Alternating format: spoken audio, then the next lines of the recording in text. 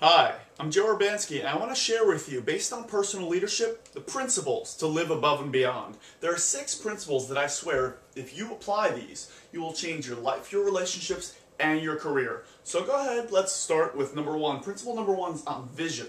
Imagine an improbable future and lead the way to unbelievable results. So let me explain this from the top. From the top, let's start with vision, right? What does it mean to have a vision? All great leaders of the planet, Martin Luther King Jr., Mother Teresa, JFK, Malcolm X, Rosa Parks, Christopher Reeve, they all had a great vision, something that was bigger than themselves. All great leaders dream. They all have ideas, right? So what I want you to do is imagine an improbable future. Improbable meaning that it's probably not going to happen. That's what great leaders do. That's what great winners do. They imagine an improbable future, something that no one else would have ever imagined. No one else woke up and said, I have a dream. No one else said, I'm going to help as many people as I can no matter what it takes. I'm going to be so compassionate like Mother Teresa. No one else, when they had a break in their C2, C3 vertebrae, said, I will walk again. I will find a way. I don't know how, but I know why. Great leaders have a reason. They know exactly why they want what they want. So I want you to imagine an improbable future, something that probably won't happen, and lead the way to unbelievable results. I'm going to show you how to do that. We've got 4 ideas here. In the center, you see the word be. We've got do, have, and create. Think about this right now. Take a moment, stop, and think. What do you want to do in your life? What do you want to do in your relationships? What do you want to do in your work? What do you want to have? What do you want to create? I'm sure these are answers easy to come up with. But then if I ask you the question, who do you want to be? It's a much more challenging question. It's a lot harder to answer. But if you think about it, can you do the things that you want to do? Can you have the things you want to have? Can you create the things you want to create if you're not first who you really want to be? For example, let's say I want to, what do I want to do? Well, I want to win $1 million. No, what do you really want to do in this lifetime? For example, what I want to do is I want to have a child. I want to raise 2 kids, not 3. My wife wants 3. I just want 2. I want to raise 2 kids. I want to have a great family. What's important to me is that we create a family culture, a ritual, something that's important to us. Is there any way that if I'm focusing on my family life, is there any way that I can do this, have that, and create that if I'm not first the kind of person that allows that into my life? You think the perfect relationship doesn't come from finding the right person, but being the right person that everyone else is attracted to. If everyone else out there is looking for a great leader, if everyone else out there is looking for a great relationship, if everyone else out there is looking for a great job, doesn't it make sense that we observe the masses a little bit and do the opposite? If everyone's doing that, we don't want to be like most people. We want to be like ourselves. That's my job here, to help you become less like most people and more like yourself. So if everyone's looking for the great leader, looking for the great relationship, looking for the great job, instead of you looking for it, why don't you become what everyone else is looking for? We're human beings, not human doings. Yet so often when we think about goals, when we think about our improbable future, we think, what do we want to do? What do we want to have? What do we want to create? Instead of, most importantly, who do we want to be? Which is the most important question. Who do you want to be? Who are you going to be that easily achieves these goals of doing, having, and creating? Who are you going to be? That's the easy solution, but it's not the easy answer. So I want to help you.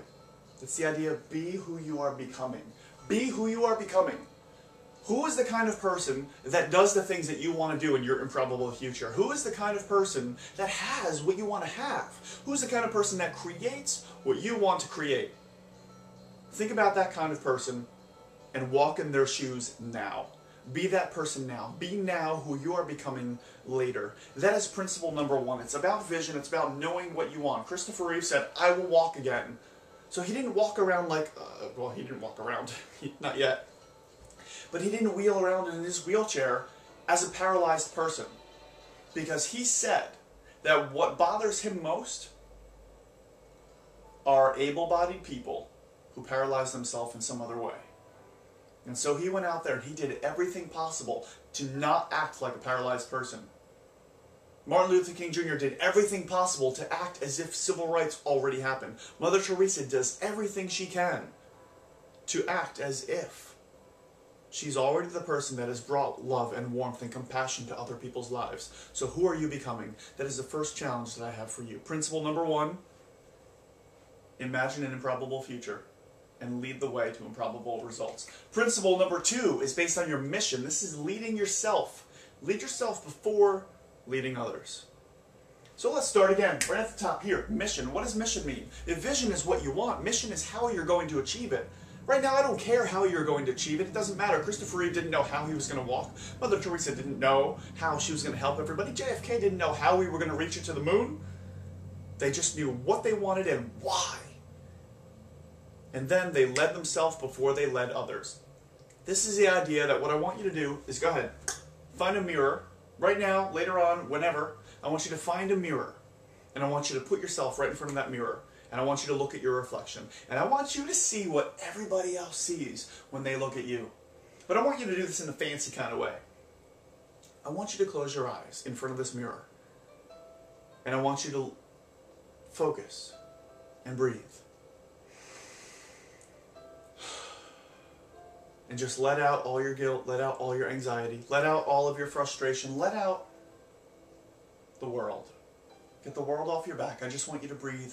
Put yourself in neutral. And for a moment, act as if nothing else mattered. Just put yourself in complete neutral. Open up your eyes. And then look in the mirror.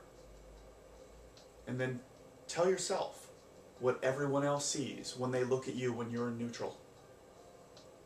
What do you look like when you're in neutral? I first did this activity. Oh, it was amazing. I first did this about 2 or 3 years ago. And I closed my eyes and I did this. And I opened my eyes. And I looked sad.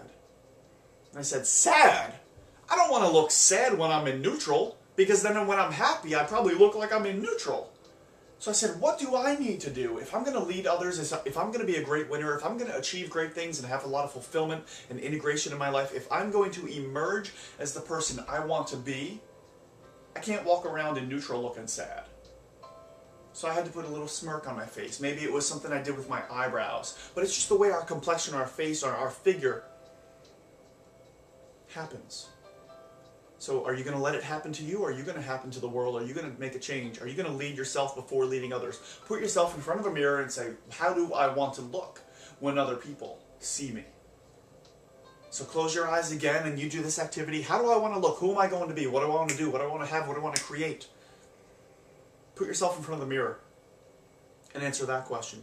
And then open your eyes and take a look at what's different. Maybe you'll have a little smile. Maybe there'll be a little spark in your eye. A little glimmer, something different. Maybe it'll be the shine on your forehead. I don't know. Whatever it may be, I want you to look in the mirror and decide who you're going to be. Because when everyone else looks around, the first thing that we judge is people's appearance. It's their energy. It's their aura. And you think of a charismatic person, someone who's charming, they've got that, don't they? They definitely have that going for them. So my challenge for you is lead yourself before leading others, because we usually do what we usually do. What I mean by that is simply this. Miserable people see misery all around them, and they find ways to be miserable with everything. Depressed people do the same thing. They find ways to be depressed. They find ways to get down on themselves. Sad people see sadness all around them, and they find ways to be sad in any given situation. Poor people do the same thing. They find ways to continue to remain poor. On the other hand, though, happy people, in the worst case scenario, find ways to be happy. And they see happiness around them. Rich people find riches all around them, and they live in a world that is rich. What kind of person are you going to be? Because we usually do what we usually do. Are you going to be happy? Are you going to be sad? Are you going to be miserable? Are you going to be upset? Because you know exactly what to do with your life if you want to be sad, lonely, depressed, tired, bored, anxious, or upset. You know exactly what to do. Drop your head, think about crummy thoughts, and walk around like this all the time. In fact, put your hands in your pockets. Go ahead, do it. You've done it before, haven't you? So if you know exactly what to do to feel that way, if you did the opposite, wouldn't it make sense that you feel a little bit better? We usually do what we usually do. So the question I have for you in how you're going to achieve your vision is, what do you usually do?